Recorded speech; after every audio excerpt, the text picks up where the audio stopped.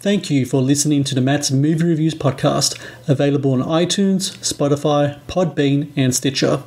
Also, please follow Matt's Movie Reviews on Facebook, YouTube, Parler, and Instagram.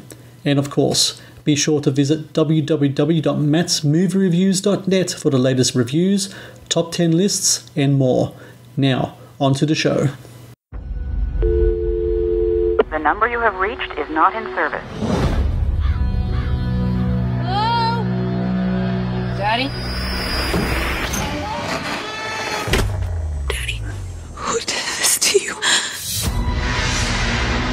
He's dead. Someone tortured him. You get out of there right now. You don't know that town. There's something broken there. I'm not coming home, Mama, until I find out who did this. Well, I sure as hell hate to be the one you're going to go see. Stay away from the brothers. What brothers? Your daddy cared for you so much. They killed him. Hello and welcome to the Matt's Movie Reviews podcast. I am your host, Matthew Pejkovic, and this is episode number 308. Releasing in theaters across the US on November 20 and on video on demand on November 24 is Girl, a revenge thriller that stars Bella Thorne as a young woman who returns to her hometown to seek revenge upon her father, only to find herself in a life or death situation against the corrupt town sheriff, played by the legendary Mickey Rourke. A modern-day western of grit, character, and engrossing story.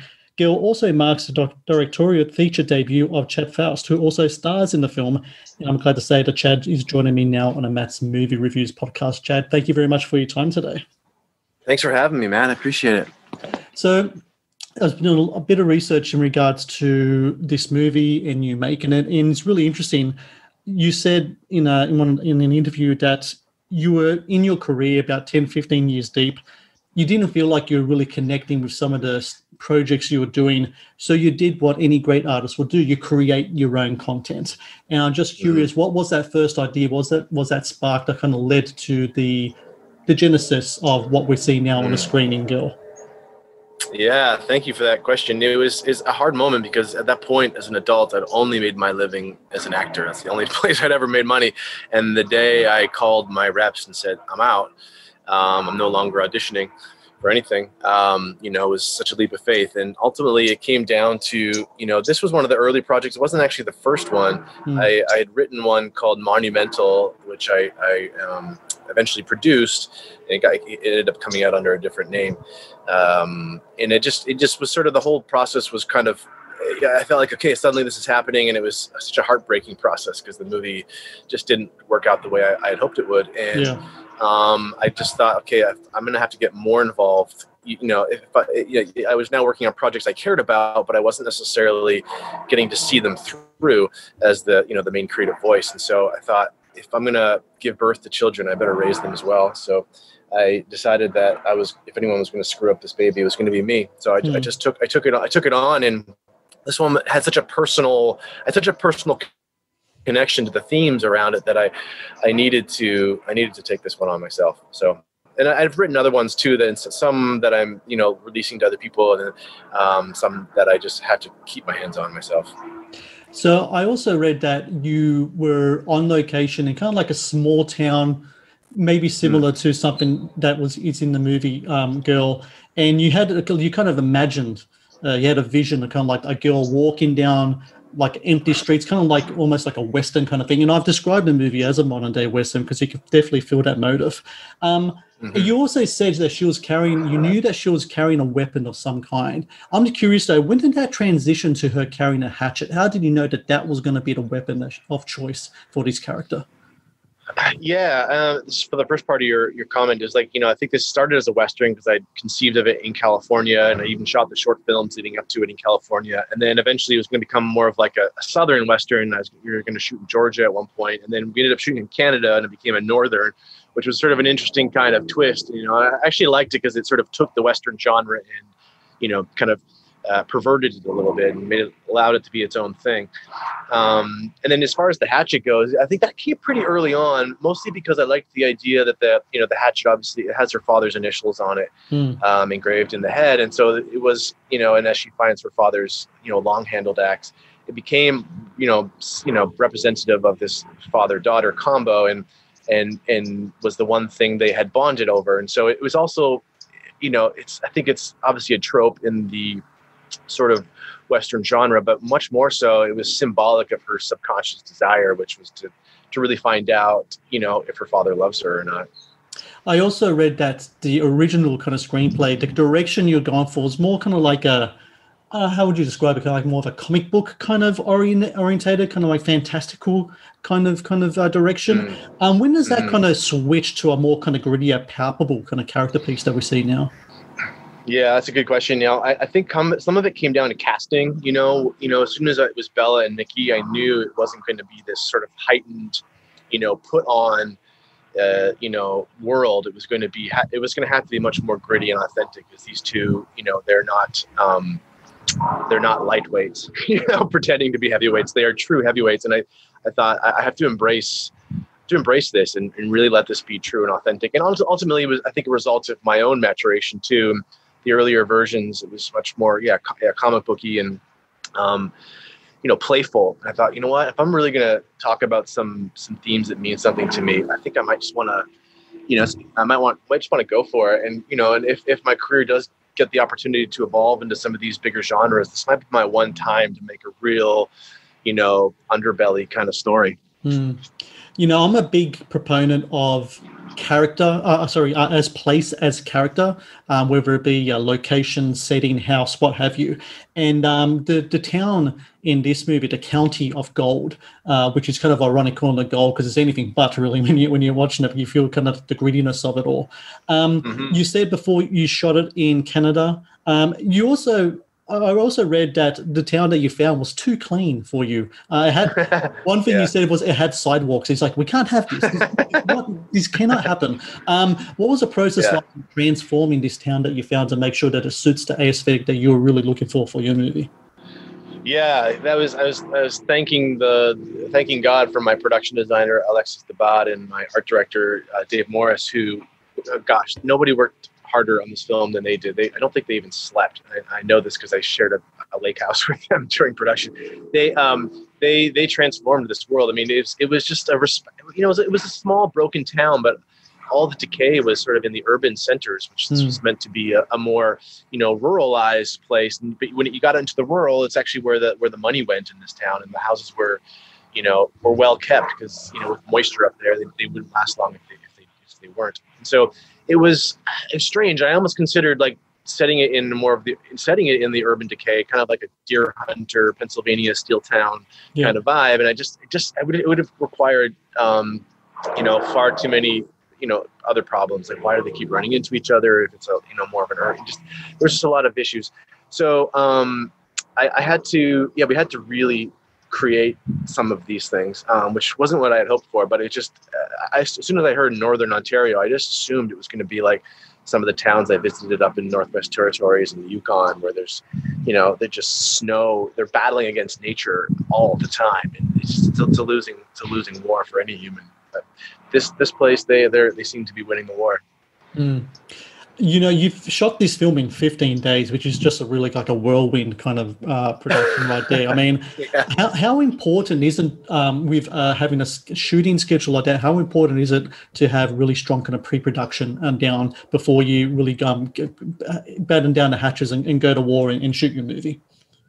Yeah, it's absolutely essential. And I had wished we'd had like another 2 weeks of pre-production, because there just wasn't as much time to do, previs on set, and there wasn't even honestly time to do a storyboard. It was just insane because everything kept pivoting and adjusting, and we got our locations too late because it wasn't the perfect town to shoot in. So, it was very challenging. The only reason I think we survived was all the preparation I had done before going into pre-production. And then thankfully my cinematographer was a beast on his feet. Most of those lighting setups were done in 15 minutes. And the other reason it was Bella Thorne is like a first take actor. Her first take was always the best. And we'd do like maybe 2 or 3 just to be safe, but I always would use the first. So that allowed us to be really, really light. And we had 2 cameras I think we had 2 cameras for most of the shoot. Yeah. Like 12 of the days or something like that. So that also helped a lot. But, it's what we pulled off, honestly, was a small miracle. I don't even take credit for it. I think the two character setup is really key there, because I was talking to an Australian filmmaker only last week. He shot his film in 10 days, and he said 2 cameras really helped a lot in regards to getting all that coverage and such. So I'm sure that you're very happy to have made that decision. Yeah, it's challenging, because you can't, especially as, the cinematographer could only really, because he was also operating, he only ever had eyes on one, and so sometimes you're relying on the B camera, but it ended up not being exactly what was discussed. That was particularly difficult when I was in front of the camera, so yes. I wasn't able to have eyes on both. And so there was times when all of my preparation was with the cinematographer, but then B camera that we were relying on was being in the hands of somebody who wasn't a part of those discussions. So looking in the future, I would actually involve the B camera operator much more in our discussions. Regarding Bella Thorne, you said that she knew the character of Girl better than you did. When a actor has such a personal connection with a role like that, what happens to the script? I mean, are there changes made? Does she bring kind of input to it that kind of changes the way that the character is portrayed, and then so also how the movie is structured around that character? Yeah, that's so insightful. Yeah, she, I kept saying, like, yeah, the second part of that sentence was, and I'm so sorry that you understand this character better than I do, because it's a result of a tough life, Yeah. And I honestly, the character didn't change that much because of it. It was more like there were some moments, like when she first discovers her father, the way I had written it was much more like the first tender moment we see from her, and she actually wanted there to be some rage in that moment as well. And some of the physicalization of that rage that comes out was all her idea. Other than that, I mean, I think we were very much in sync. It was more just that, we had a great trust in each other, that allowed me to kind of give her a lot of empowerment and authority to kind of move where she wanted to move, do what she wanted to do.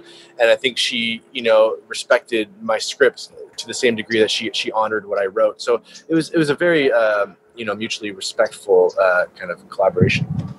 15 days shoots, 2.5 of those days were with the legendary Mickey Rourke. I believe he's one of the greatest actors of any generation. He's also quite a bit of a character as well. Having 2.5 days with him, what was that like? Because he plays such a big part of the role, but you have a limited amount of time with it, so you have to get a lot of coverage, I'm sure. What was the experience like to be on a Mickey Rourke carnival ride? Yeah, it's one for the memoirs for sure. He doesn't have to work very hard to be good, and if he works just a little bit, he's great. And I knew my job was going to be to try to get him to care enough to work a little hard and be great. I was constantly trying to get communication with him leading into the film, and I wasn't able to get it. And so it was like a blind date on day one with him. And wasn't sure what was going to happen. And honestly, he kind of just takes control and has his the way he wants to do it. And I kind of make a quick decision to fight him on it or surrender. And I surrendered, and I'm so glad I did, because I think it really added to the power and authority of his character. That I think we got something much more terrifying and unique compared to if I had sort of asserted my own agenda with him.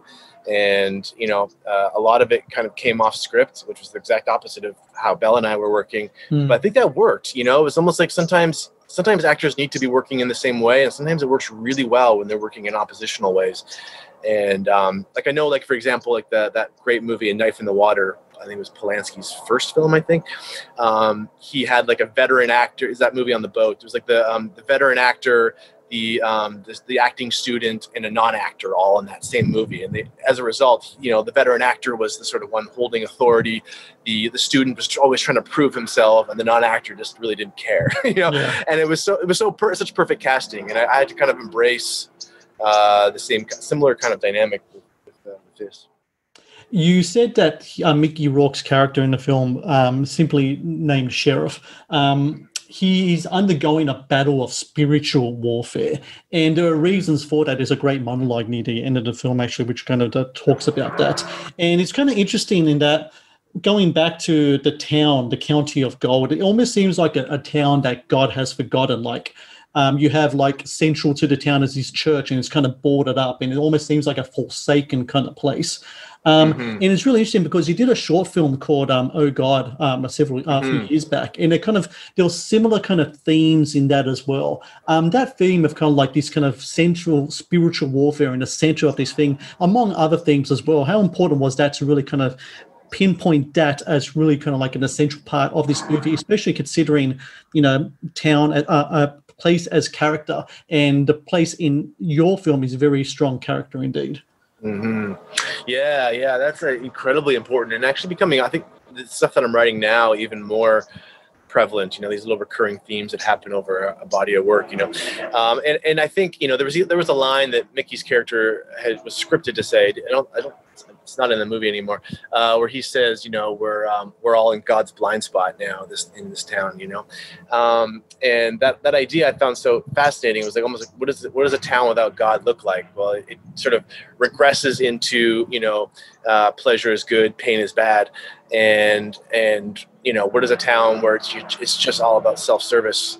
What does that look like? And and her presence in this town kind of wakes things up. And that's something I find really interesting. I guess what I'm trying to explore over all these projects is like who are we as a people, and of course in order to look at that we have to look at what made us, if it's God or nature or whatever else. But I personally believe we were created by some sort of loving divinity, but then what is the character of that creation, and why were we made, especially given all the suffering that we go through. And so I suppose it's trying to get at some of those core questions, and I wanted that to be more in this film than it was, but those are some of the lines that end up getting cut if they don't really land. They just they don't make the cut. So.